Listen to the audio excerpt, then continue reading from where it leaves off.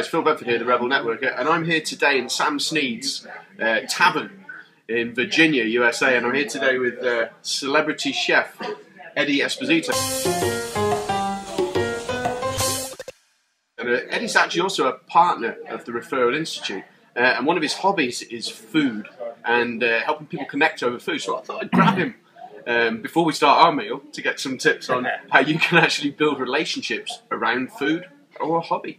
Yeah. Well, actually, it's been a fundamental piece, even unconsciously, for me for a very long time.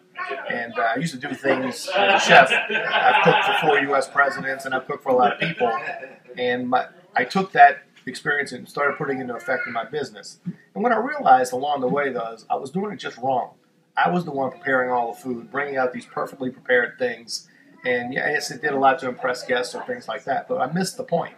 The point of it was to create relationships. And when I was late one day and couldn't get things done, I asked people to come in and help. It was like a big sigh of relief for everybody. And I had people making salad dressings and people, teaching them how to do things, make steaks or make sauces. And I realized right then that was the magic to it, is it involved the people in the preparation. And even the ones who didn't want to do it, they would clean up, polish glasses, set the tables.